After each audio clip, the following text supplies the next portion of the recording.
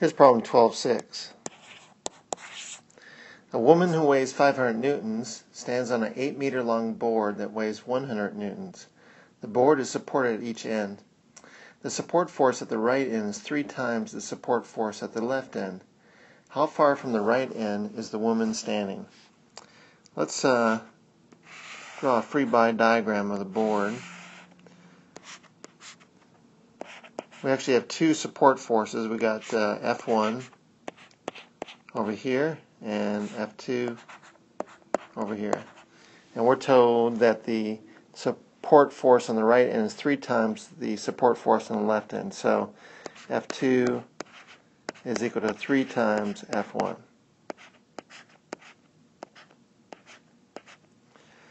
Alright, we also have weight of the board, which is 100 newtons.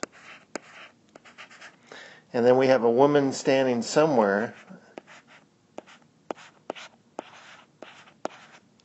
and she weighs 500 newtons. So let's just say that she's standing some distance x from the right support, because we want to find out what that x is. Okay. We could apply either torque equilibrium or force equilibrium or both. Let's take a look at force equilibrium first. Summation of all the forces in the y direction should be 0. And what do we have? We've got F1 plus F2. And in the opposite direction we got 100 newtons and the weight of the woman. So it's clear that F1 plus F2 equals 600 newtons. Of course, F2 is equal to 3F1, so we have F1 plus 3F1 equals 600 newtons, or 4 times F1 is equal to 600 newtons. So F1 is equal to 150 newtons. 600 divided by 4. And then for that matter, F2 would equal 3 times that. So that's 450 newtons. Alright, now we know a little bit more information about the problem. We want to find x.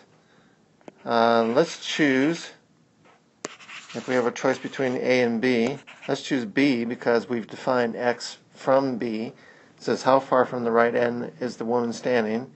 So let's choose B for our axis, in which case we eliminate force 2 from torque consideration because its line of action goes right through that point.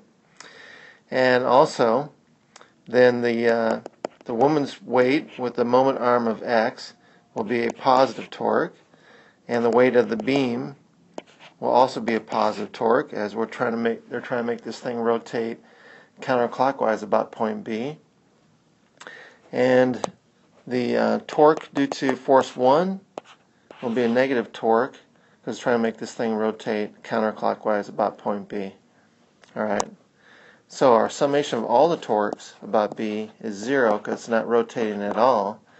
And what do we have? We've got x times 500 plus halfway through the beam is 4 meters, so we're going to have 4 times 100 minus 8 meters times F1. Solve this for x, so we have 500x is equal to 8F1 minus 400, or x is equal to 8 times 150 minus 400 divided by 500.